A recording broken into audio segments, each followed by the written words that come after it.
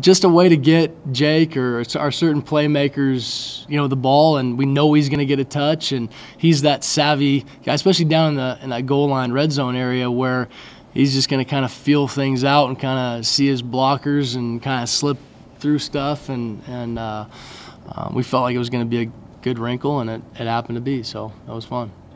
I know he enjoyed it. Our O-line got some good push. Jake did a good job letting it kind of develop rather than just hitting it hard, and ended up kind of washing some things and some bodies kind of to the side, and then slipping it back. So it was just a really good job of him being patient and up front getting pushed.